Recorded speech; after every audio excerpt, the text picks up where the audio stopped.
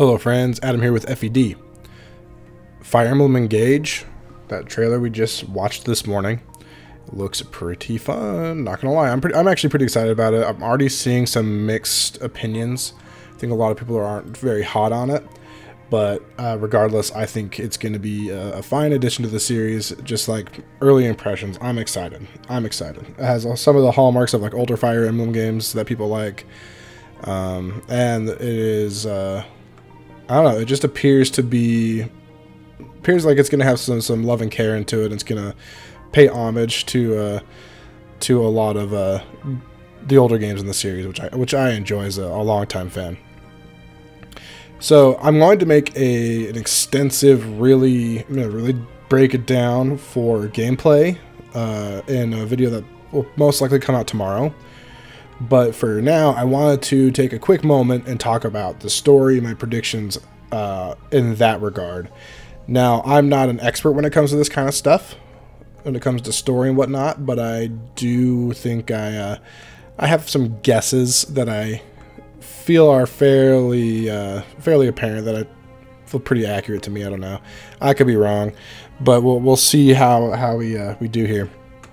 So we are first introduced to our main character. We have Alir. I always want to call him Alrian for some reason. I want to say it wrong. But we have Alir, who is a main character who, based on the final screenshot that they show us of, or like the poster thing that they show us, choose to be you can choose like a male or female variant of the main character, Alir.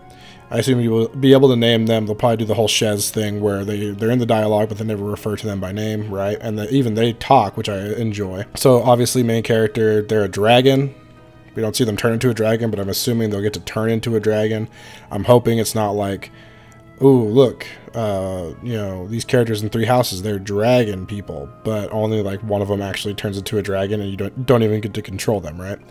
So that's kind of lame. And I hope there's some transformation stuff in here. That's always cool. But anyways, so Alir is a dragon. Fancy. How cool is that? They show a bad guy who puts a ring onto the trailer at some point. So obviously these ring power things aren't just for our heroes. The bad guys will be using the emblem rings as well, or the Einherjar, as they were, you know, like kind of, that's just makes more like what they were called, like Awakening, or like it makes me think of Valkyrie profile and how you summon these people. And that's kind of cool. So these emblems rings are going to hopefully play a big part in the story, and it seems like Marth is going to be a main-ish character, even based on some of the cutscenes and screenshots. Based on some of the cutscenes they showed, like the one where Alir and Marth open a door together. I don't know, that just felt like a cutscene where Marth is involved. That's cool. I like that. I like the cutscene that Marth is involved. That's like, I guess that's the only example I can really remember and see, but it seems like Marth is going to play a big part in the story, and I imagine Sigurd is going to as well with Alfred. Alfred's class was noble, I believe, and that just screams main character, like second main character vibes, you know, unless they're going for the whole 3 houses route of everyone's a noble or a commoner.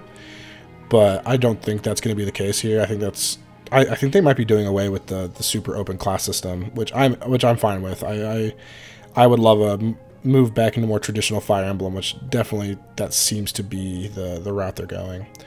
But yeah, but anyways, Alfred seems to be a noble of some kind, and he'll probably have some big role in the story going forward. So I hope Sigurd does as well. I hope Sigurd's like his main summon or something, and Sigurd has a big part in the story.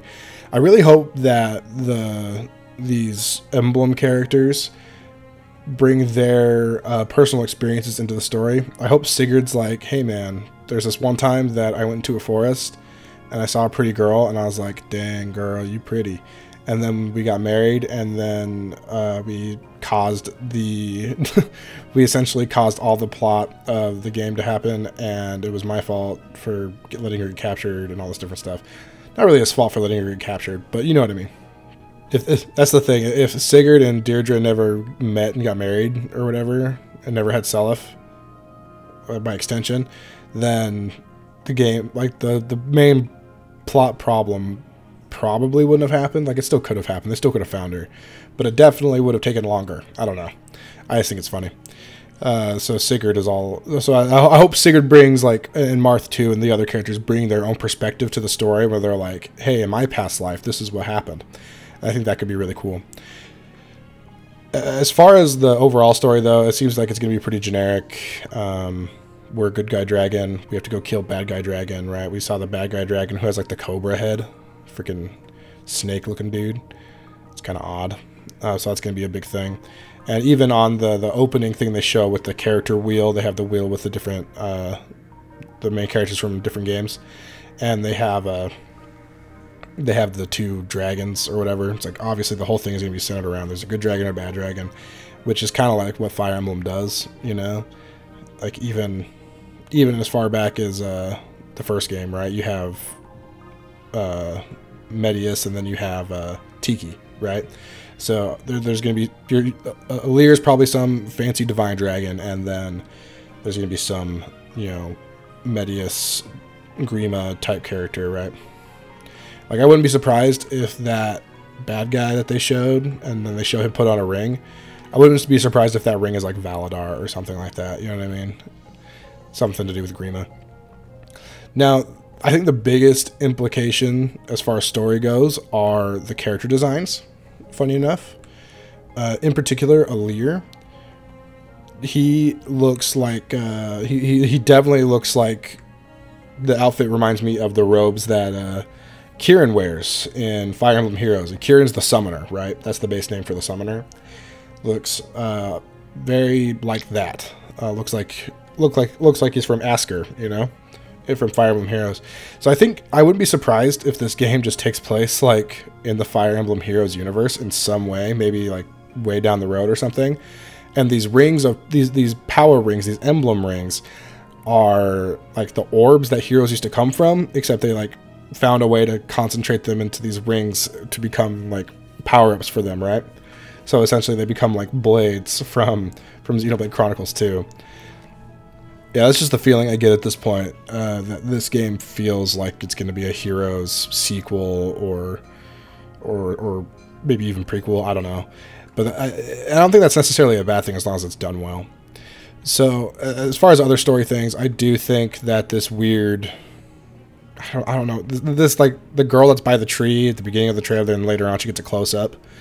They don't say anything about her. I don't think we know her name. I don't think we see her in gameplay at all. Maybe we do, and I'm just dumb, and I missed it. But I looked through, and I didn't think I saw her anywhere. I am assuming, and this could be totally wrong, but I kind of assume that she is going to be kind of like our Sothis. I have a feeling that like she is in Alir's head, and I think that because of the cutscene that they show of her by the tree, right?